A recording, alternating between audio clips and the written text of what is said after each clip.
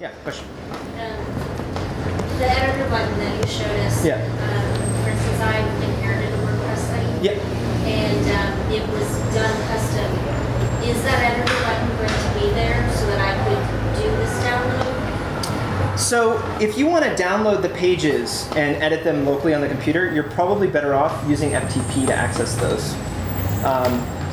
Because I don't know where, like I don't know who created the theme. Mm-hmm. All themes are stored in a specific folder on the WordPress installation, and it's in the WP content folder. And then in that, you'll find a folder called themes, and you can download that theme from there. So if you can FTP to the site, you go to WP content, you go to themes, and you'll be able to download that content. Okay. Yeah, and actually, if anybody else is using Dreamweaver, because that came up, there's a plugin for Dreamweaver that does sort of allow you to work more easily with WordPress. One of the problems with working with offline site is that it's spread across multiple pages, but with this plugin, it sort of merges them all together so you can more easily edit it. So, kind of a neat thing to know about. Yeah. So for the plugins that are not widgets, will they always be listed for the settings? It really depends on the plugin, whether it's going to have a settings area or not. You're going to have to, when you find a plugin, look at the installation instructions and then the documentation for how to use that plugin. Every plugin is a little bit different, so it might require more coding to use that plugin. So, and when you say more coding, when you took, I noticed you took a quick look at the installation tab. Yep. And that tells you what types of things. Correct. Well, that's both a question and a statement. So it's telling you the types of things that are, if you have to use extra coding for it to show up as a setting, or Yep. the types of coding you might have to put in for where it's going to show up on the site. Correct. So to extrapolate your question, the question was, I looked at the installation page on the plugin, and was I looking at that to see how complicated the installation was, or how hard it would be to implement that? Yes, because there might be additional steps that are required. With a widget, again, all you have to do is install the widget. Once it's activated, you just drag it over to wherever you want it to appear. That's it, every time, right? Now, you might have more areas depending on the theme you have, but roughly that's all you have to worry about with widgets. With plugins, there may be more coding. It may have more or less additional options under the settings page. So it's kind of more up in the air in terms of how that functions, but it might add a lot more functionality than a widget would, because a widget only exists in a small area of the site. So yeah, exactly. You want to look at the installation and figure out whether you can do that or whether it's something you're comfortable with before you jump, right into it. And then installation page also says, which I think I've already asked this, but just to re-clarify, it'll say maybe this plugin will appear at the bottom of every page. Right. Yeah. So that plugin developer put it that way. Yes. So when you look at the installation page and the screenshots and FAQ, you're going to determine from those links by clicking on them if they've done the documentation. I usually will do that first, is look through it and see, oh, okay, well, this says that all I have to do is click activate and it does it, right? That's what I want. Or it says, well, it requires me to copy and paste this code into some area. Well, maybe that's something I'm not so comfortable with.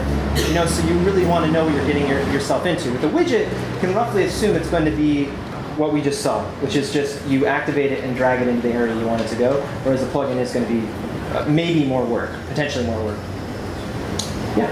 Is it fairly easy to disable features on WordPress that you're not? I want to cover that second. Okay. So let's get through the plugins and the widgets. Everybody kind of feeling comfortable roughly what they do and why you use them and what's so cool about them, and also why WordPress.com versus WordPress.org. Is it making more sense than when you started? That's the goal. Yeah. When you look at an end site, yeah, can you tell whether or not it's a widget or plugin that's not going into the dashboard? I mean, can you just intrinsically tell? Generally speaking, if you're looking at a site without, not the admin panel, you mean?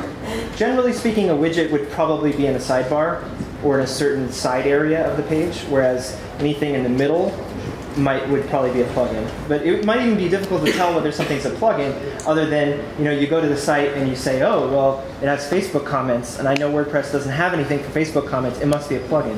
So it might be difficult to tell when you're looking at the end result page what's happening there. So question was about settings, and I do want to mention this because I should have covered this in the dashboard, but we did touch upon this briefly, and I think we're all ready for a sigh and some water maybe, which is good. But I just want to point this out because the settings are important to know about as well. There's under the settings panel, you'll find all the general settings within WordPress. So you have general, which has to do with the name of the site, different things like the date stamp and where you are.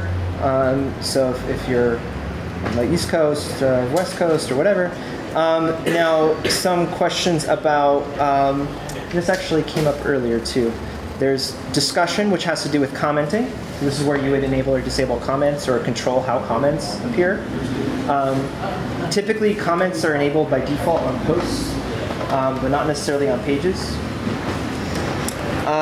Reading, this is going to have to do with how many posts appear on a page. So if you want to have like 12 posts on your blog, so sort of long versus short. Another thing that's kind of interesting that I find is difficult for people who are new to WordPress is knowing the permalink thing, which is important to know because it's good to know at the start, and then because it really sets where things are going. It has to do with how the URL appears. So by default, if you do nothing, you're going to get this weird question mark, p equals, and then some number on your pages. And you can actually customize what that appears as here. And there's really good documentation on this. I don't want to go through a full demo of it right now, but if you go to WordPress.org and read about permalinks, it's a good thing to know about when you're setting up a site to kind of know what you're getting into. Because if you don't do this at first, then down the line people have linked to you, and then you change it, it means that those links now are bad and that they can't find you again. So make sure you kind of have some familiarity with that. But the settings section, really kind of important to know because that's going to control a lot of intrinsic sections of WordPress. Yeah. I looked on the site, maybe I didn't look long enough, but I was trying to customize my pages so I didn't have the P14 thing. I just wanted to say, whatever.com/about-us.html, and wasn't able to get it to work. So you weren't able to control the permalinks the way you wanted them to? If I like the custom structure, that does it for the whole, for just site. that one page or the whole site? For the whole site. If you want to customize the permalink on a single page or a post, it's actually underneath the title. So here, this is the permalink, and you can click on that and actually change it here. So if that's what you want to change for an individual post or an individual page, that's where you do that permalink. Now, what if I don't want, what if I just want it to be whatever.com/about-us.html without the 9/11/2011 thing? So a post is going to appear with the date generally, but you can change that under the permalink. I'm sorry, I just mean for a page. For a page, Yeah.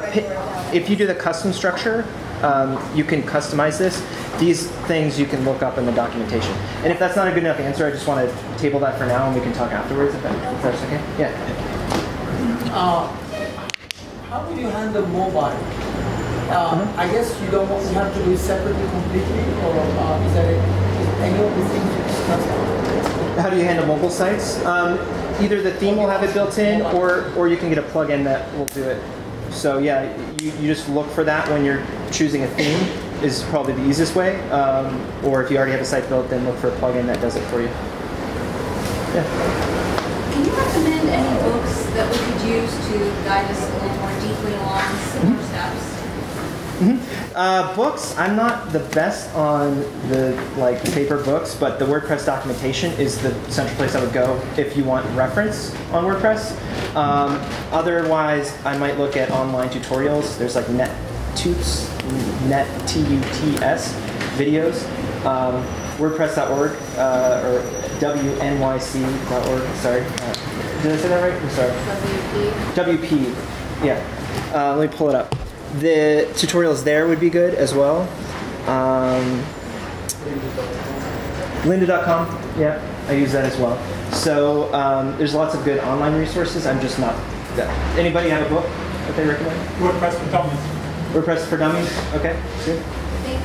Yep. So sounds like everybody's wrapping up. I want to hang out for additional questions, but I don't want to keep everyone waiting as a group. But do you guys feel like you have a little bit better handle, maybe learned a couple of things different? Yep. Thank you for listening. I hope you learned something and got a good overview. Take advantage of those online tutorials. If you go to nwc.co, you can find all our events at nwc.co/events.